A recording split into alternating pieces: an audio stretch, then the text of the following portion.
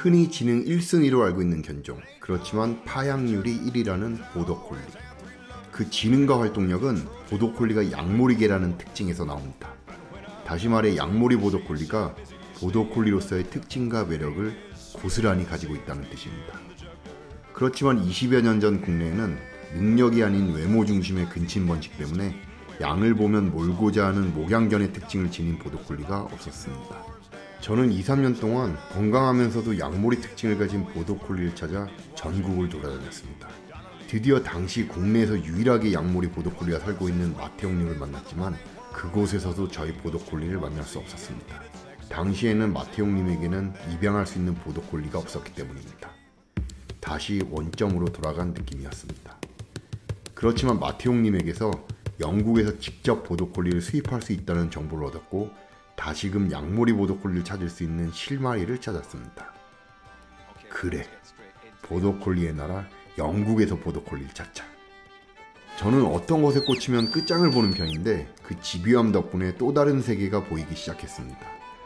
조사 항목을 정해 하나하나 파헤쳤고 영국, 유럽, 미국, 캐나다, 호주 등 보더콜리 기관을 샅샅이 살펴보았습니다. 그리고 메이저 양몰이 대회 결과를 구해서 수상력이 있는 보더콜리를 낱낱이 파악했습니다. 영국에는 전세계 보더콜리의 본산이라 할 수 있는 ISTS가 있습니다. 이곳에서는 보더콜리의 건강, 유전, 수상력 등이 기록된 스터드북이라는 혈통대장을 매년 발간합니다. 저는 보더콜리의 동향과 혈통 분포를 치밀하게 연구하기 위해 이 스터드북 컬렉션을 구했습니다. 그 정도 연구를 하고 나니까 어디서 누가 어떤 보더콜리를 데리고 있고 번식하는지 보더콜리의 세계의 지도가 입체적으로 그려졌습니다. 그 중에 마음에 드는 브리더들의 리스트를 만들어서 한국에 보더콜리 강아지를 보내줄 수 있는지 쭉 이메일을 보냈습니다. 드디어 제가 찾던 보더콜리에 가까워진 느낌이 들었고 또다시 가슴이 뛰었습니다. 그런데 대부분 아예 답장이 없이 강간무소식이거나 답장이 와도 모두 입을 맞춘 듯이 한국에 보더콜리를 보내지 않겠다는 내용뿐이었습니다. 심지어 다음과 같은 이메일도 있었습니다. 미안한데 한국에서는 개를 음식으로 사용하고 먹잖아. 그런 관행이 불법이 되기 전까지는 나는 절대 한국에 개를 보내지 않을 거야.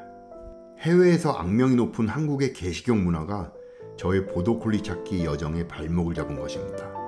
억울했지만 그렇다고 제가 현실적으로 할 수 있는 것이 없었습니다. 불현듯 제 오래된 영국 절친 마크가 떠올랐습니다. 바로 작전을 바꿨습니다. 그 작전은 제 대리인으로 영국의 브리더들에게 연락을 해달라고 영국인 친구 마크에게 부탁하는 것이었습니다. 그런데 전생에 영국과 무슨 악연이 있는지 영국 친구 마크는 영국 브리더보다 더하면 더했지 호락호락하지 않았습니다. 보더콜리를 서울에서 어떻게 키울지 꼬치꼬치 묻는 한편 저에게 향후 반려생활에 대한 계획까지 요구했습니다. 결국 마크는 온통 보더콜리에 빠져있는 저의 열정을 인정하고 몇몇 브리더들에게 연락을 했습니다. 영국 친구의 보증은 즉각적인 효과를 나타냈습니다. 그렇게 연락이 된 브리더가 영국 웨일스에 있는 케빈 에반스였습니다.